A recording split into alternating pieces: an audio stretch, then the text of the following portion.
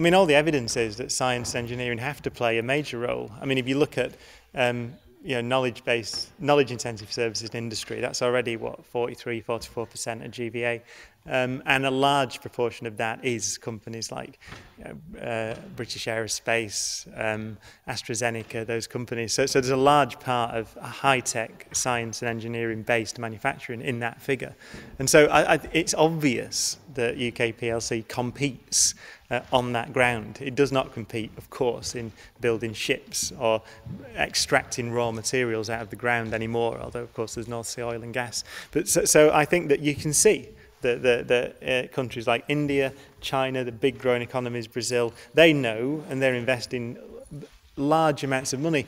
Although I'll put a caveat to that in a minute, but they're investing large amounts of money in their university sector in order that they can compete on that ground, because that's where the value is in the world economy. However, it's interesting, I think, to note that it's not large amounts of money we're talking about.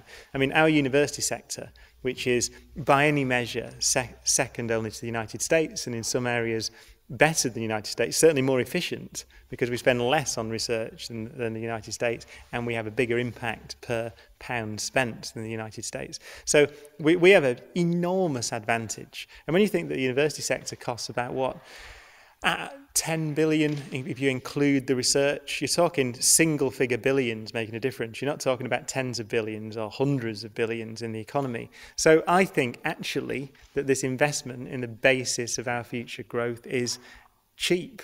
And it genuinely is that. It's an investment. It's obvious. There's a figure which the government have used. It was in the Wakeham Review, so it's a government figure. 6.4% of GVA comes from physics-based industry. 6.4%. from physics. And we spend certainly less than £1 billion a year, public spend on physics, certainly less, and possibly quite a lot less than that. So I think it's a no-brainer. The only thing I can think of is that investment on timescales, like these kids that were here today, they're 16, so they're not going to be productive as scientists and engineers for at least a decade. And the way that you model economics is that anything that happens a decade hence has no value at all, because that's the way that you stand in standard. You discount money in that investment on those timescales. So that's the only reason I can think of, that there's a kind of slightly flawed economic model, because otherwise it would be ludicrously idiotic not to invest strongly in our universities in science and engineering.